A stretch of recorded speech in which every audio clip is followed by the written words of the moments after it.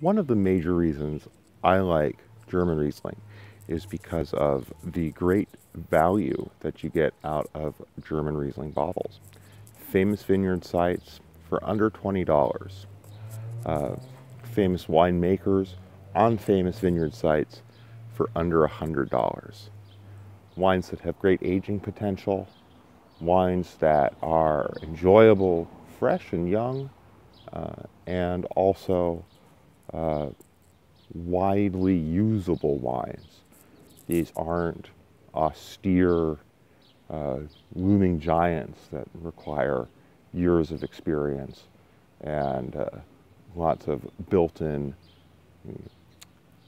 finding their value through cultural expectations and being told that Jura or Savoy is the most interesting wine out there and you need to enjoy it.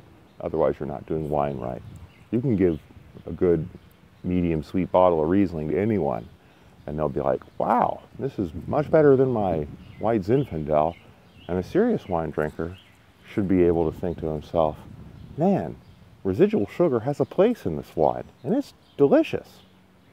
So those are some of the major reasons that I love Riesling.